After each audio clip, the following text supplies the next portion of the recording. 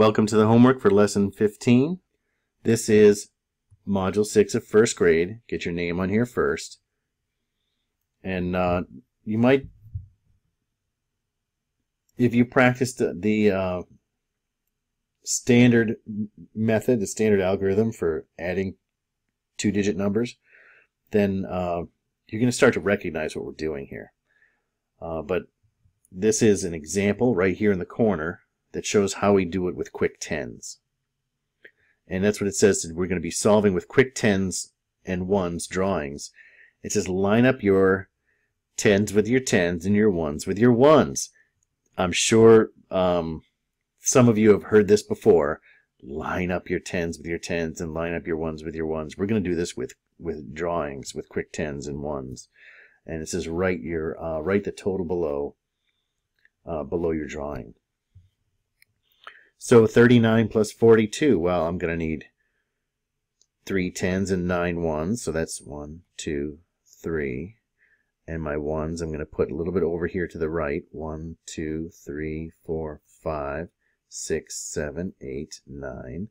And I need 4 tens for the 42. 1, 2, 3, 4, and 2 ones. 1, 2. And I'm going to draw this line down here, and I'm going to write my totals for how many ones and tens I have. But first thing I'm going to do is look to see if I can make a 10 out of the ones that I have. So I have 9, I need one more, and that's a 10. So how many tens do I have? I have 1, 2, 3, 4, 5, 6, 7, 8 tens, and 1 left for 81. 48 plus 32. How many tens do I need? I need 1, 2, 3, 4, and I need 1, 2, 3, 4, 5, 6, 7, 8 ones. And for 36, I need 3 tens, 1, 2, 3, and 6 ones. 1, 2, 3, 4, 5, 6. Let me see if I can make a 10 out of the ones that I have. And I can, because this 8 only needs 2 of these here, so I'm going to loop those guys in for a 10. And now I just count all my tens. There's my line. I'm going to write my digits down here, and I've got 1, 2, 3, 4, 5, 6, 7, 8 tens, and 4 ones. 84. 31 plus 48. So how many tens do I need? 1, 2, 3, and 1. For 48, I need 1, 2, 3, 4 tens, and 1, 2, 3, 4, 5, 6, 7, 8 ones. My total I'm going to write underneath this line.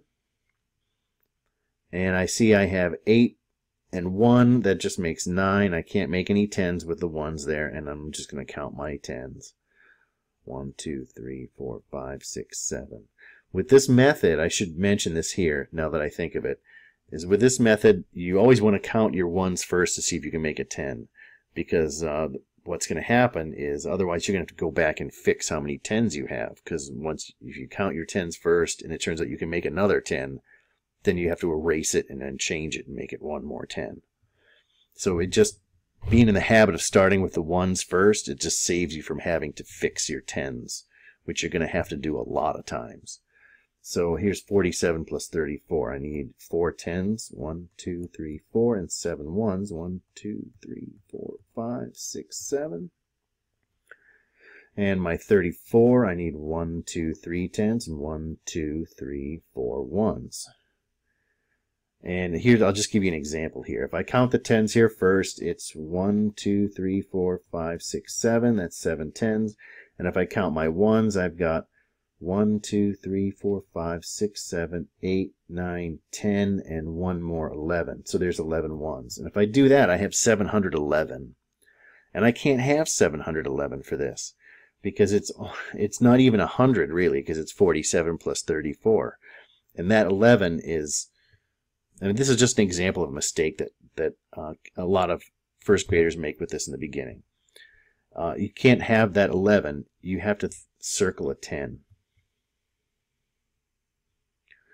And now that I've circled that 10, I can see that I really only have 1. But now I have another 10. And I don't have 7 tens anymore.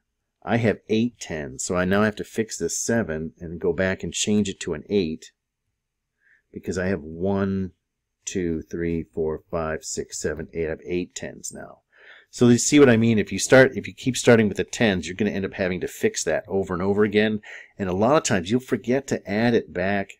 You'll forget to change your tens once you notice that mistake and you fix it. So it's just try to get in the habit of checking your ones first to see if you can make a 10 with them. 57 plus 39. So I need 1, 2, 3, 4, 5 tens and 1, 2, 3, 4, 5, 6, 7 ones. For 39, I need 1, 2, 3 tens and 1, 2, 3, 4, 5, 6, 7, 8, 9 ones. Well, I only need one more 1 here to make a 10 with that 9. So there's a 10. 1, 2, 3, 4, 5, 6, 7, 8, 9 tens. And 6 ones left here. 96. Now we're looking at 58 plus 27. So 58, I need 5 tens. 1, 2, 3, 4, 5. And 8 ones. 1, 2, 3, 4, 5, 6, 7, 8. 27 is 2 tens and 7 ones. 1, 2, 3, 4, 5, 6, 7. Alright, now this 8 above needs 2 more to be a 10, so let's just circle in those 2 there. And so there's a 10, and I've got 5 ones because it's those 3 and those 2. That's 5. And here are my 10s. I've got 5 here. 2 more is 7, and 1 more is 8. 59 plus 25. 1, 2, 3, 4, 5. 1, 2, 3, 4, 5, 6, 7, 8, 9. 25 is 2 tens and 1, 2, 3, 4, 5 ones. You might see this right away and say, like, oh, here's a 5 and there's a 5. And do it like that and say, well, there's a 10. 1, 2, 3, 4, 5, 6, 7, 8 tens and 4 ones left, so 84. 48 and 42. 1, 2, 3, 4. 1, 2, 3, 4, 5, 6, 7, 8. 42 is 1, 2, 3, 4 tens and 1, 2 ones. Now if I look at this, I'm like, oh, here's an 8, and then there's an 8, and there's 2 more, so I know altogether this is going to make a 10. So once I count this as a 10, I don't have any ones at all, so 0, 1. So that's, and the 10s are 1, 2, 3, 4, 5, 6, 7, 8, 9, 90. Now you don't have to cross off your 10s as you count them like I'm doing. I'm just doing it because I have to show it somehow that I'm counting them. If you'd like to do it to keep track of which ones you've counted or which ones you haven't, that's fine. You can cross them out as you go or mark them or however you do it. But you don't have to like cross them off the way I'm doing it. That's not like that's not something that you have to do. It's just something that I do to show that what I'm counting. So here we have 39 plus 53. 39 is 3 tens and 1, 2, 3, 4, 5, 6, 7, 8, 9 ones. Please, please use 5 group rows when you're drawing your quick tens and your ones.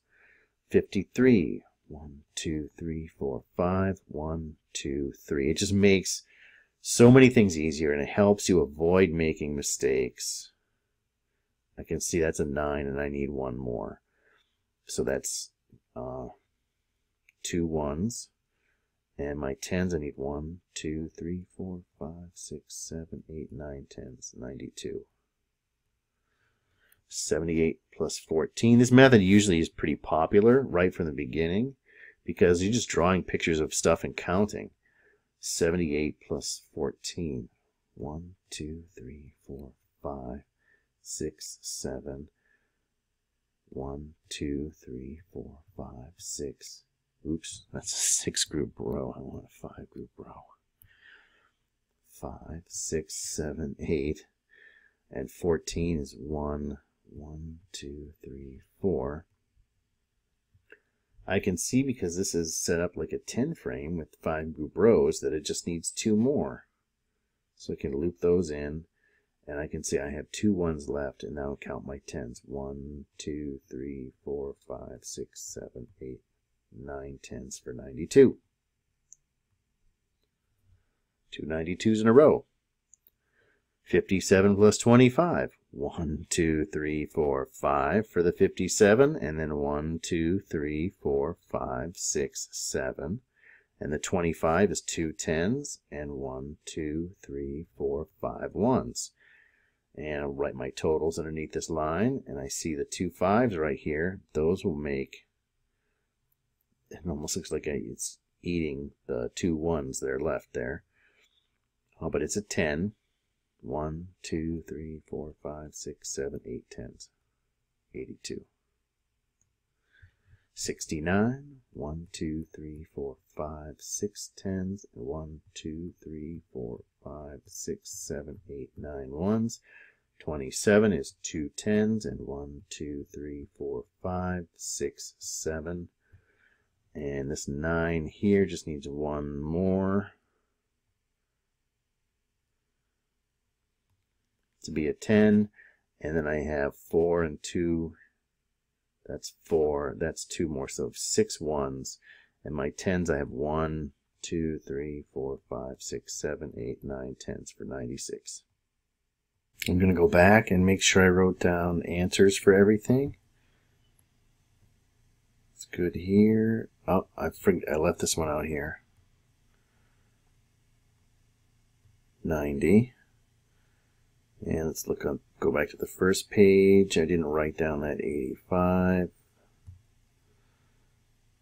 Oh, and I missed both of these. 79 and this 81.